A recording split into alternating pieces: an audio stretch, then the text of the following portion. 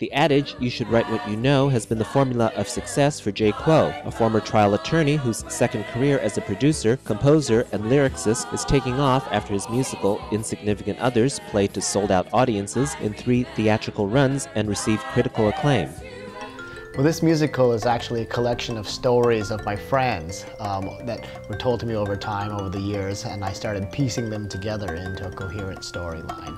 Some really funny stuff, some really outrageous stuff.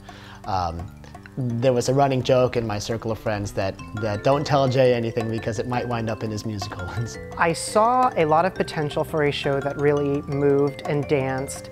A lot of the stories were very dramatic, and this show should have a little bit more comedic value because even the most painful things in life have a funny side, or there's a comical way to look at them. I looked at the story he was trying to tell and found maybe some places where I thought that he had some things that kind of diverted from that story. And we worked on sort of excising those things and sort of streamlining what the story was. And I think what a playwright needs is someone to sort of say, okay, that's good, and I think you can do better with this section. Come back to me with what you're trying to do here. I understand. Now come back to me. Best yourself on this. And I think Jay and I work really well together that way. Sarah Kathleen Farrell plays the role of the buxom Margaret, loved by many gay friends, but cannot find a boyfriend on her own in San Francisco.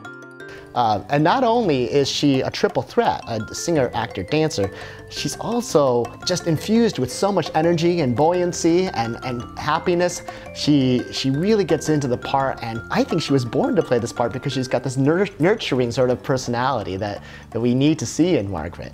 And she finds joy in the process and the relationship she's forming with the people here in the cast, much like Margaret does in the show.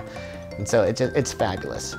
I play Margaret, who is, one might say, the central character of the show, in that she is the sort of mother hen figure who embraces the other 4 friends that make up this core of friends in the show. She's a gal from Ohio, and she's got 2 gay best friends and 2 girlfriends who move out with her to San Francisco.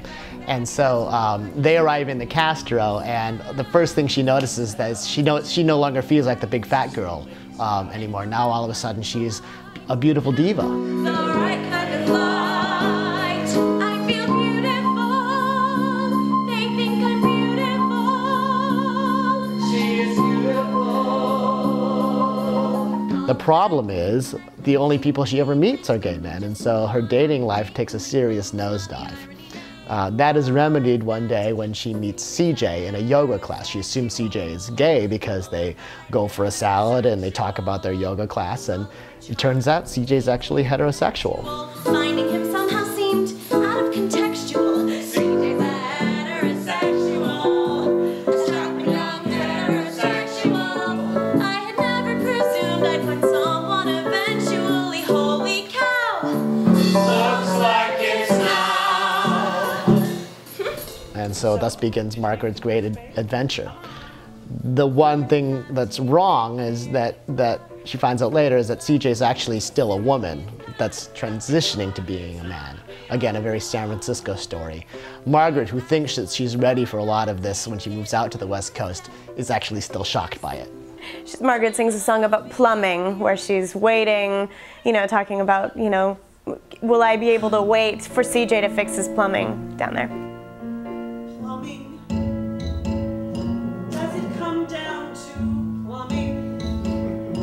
It was yesterday, CJ told me he's still a she. What's my numbing? I didn't see this one coming. I'm not sure that I should really plan to discover the man he's becoming. He'll be adding some plumbing.